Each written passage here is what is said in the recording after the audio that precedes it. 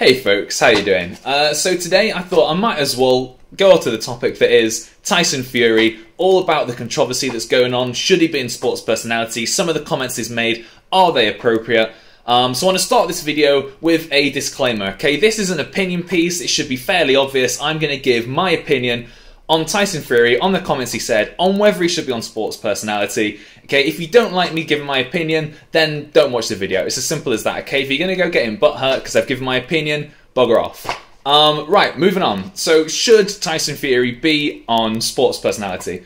Honestly, no. He should not be on sports personality. He's one of those great examples of someone that is amazing at his sport, but a terrible, terrible human being. Like, it's just as simple as that. Like, so I've got as much information on this as possible. I've really tried to get a whole picture of what's gone on, what's been said, the case for and against. So, look, long story short, he said a lot of offensive comments, a lot of derogatory comments, and yet he's still on the BBC shortlist for Sports Personality of the Year.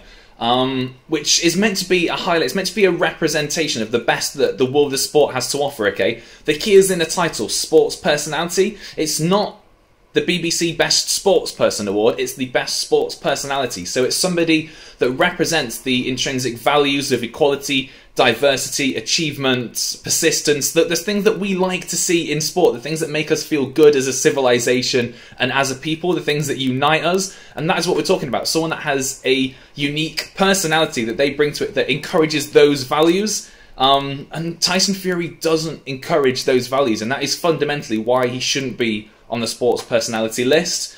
So let's just go into this a bit. Like, I've got to say for one thing, my political opinions are fairly left-wing, fairly liberal. But with that said, there's a lot of social justice warriorship going on at the minute, where super liberal people are jumping on this bandwagon, and sort of, they have extremely unrealistic expectations of the guy. Like, look, okay, he's an Irish traveller that makes his living punching people in the face, okay? He's not going to be a Shakespearean wit, you know? He's not going to be quoting Shakespeare. He's not going to be making beautiful speeches, okay? He's not going to be watching, I don't know, he's not going to be watching documentaries on stuff. He's not going to be reading articles or essays on feminism and on gender equality. He's not going to be doing this kind of stuff. Like, let's be honest, guys, okay? He makes his living hitting people in the face. He's not going to be a genius. So, you know, I'm not going to say cut the guy some slack, and I'm not apologising for him, but don't go expecting him to be busting out third wave feminism on you. So, yeah, here we go. Look, I think the man's achieved a lot, and that, it has to be said, you know, 25 fights, 18 wins by knockout, if I remember correctly. Undefeated as well, so like he's got a great record. He's taken the heavyweight title by beating Klitschko.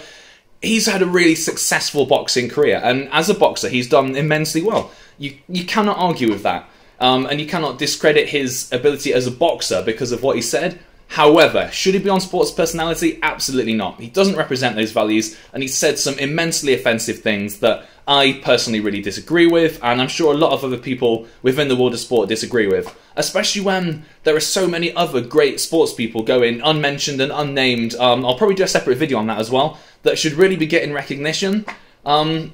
So just to clarify, some of the comments that he made, he's called fellow boxers gay lovers, he thinks performance-enhancing drugs should be legal, he thinks homosexuality should be illegal, he is anti-abortion, and he made sexist comments about Jessica Ennis-Hill, which, if you know some of my sporting heroes, you know that she's one of them, so that's, you know, it's really a low blow, and he thinks that the best place for a woman is on her back.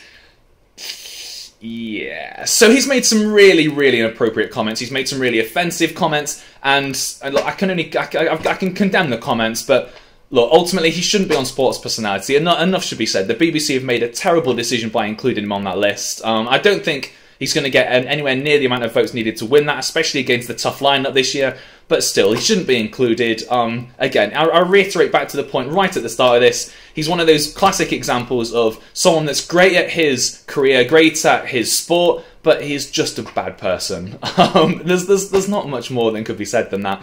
Right, this is the end of this video. What are your comments, okay? Do you agree? Do you disagree? Are you pissed off at me right now? Let me know in the comments section below. If you like the video, and if you want to have some more opinion pieces, see some more about strength training, maybe sports in general, hit the subscribe button, and I will catch you guys later.